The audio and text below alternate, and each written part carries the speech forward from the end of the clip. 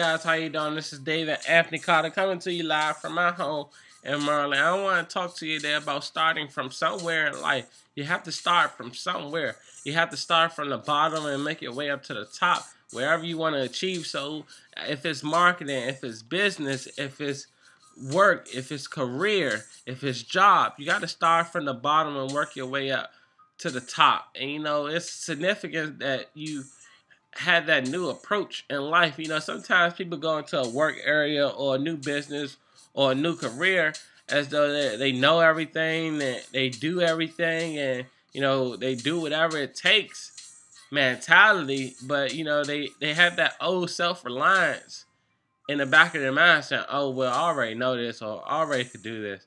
You know, they already have the old self-esteem that they already have. But in order to build confidence, in order to build new relationships, you have to start from somewhere. And you have to start with a new, fresh mindset, new, fresh idea, new, fresh goals for your career, for your job, for your life, for your home business, for, you know, for personal growth. You gotta start with a new concept, a new game plan, a new master plan. That's how you become a great team.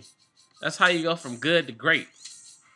Start from the bottom with a new, fresh idea in mind, and saying that, oh, I can't achieve anything that's possible if you start off fresh and aware that you are able to do things that's different in life, and that you are going different places, and that you're showing up. And with that being said, I mean, you got to start from the bottom, make your way up to the top. That's how successful people become successful.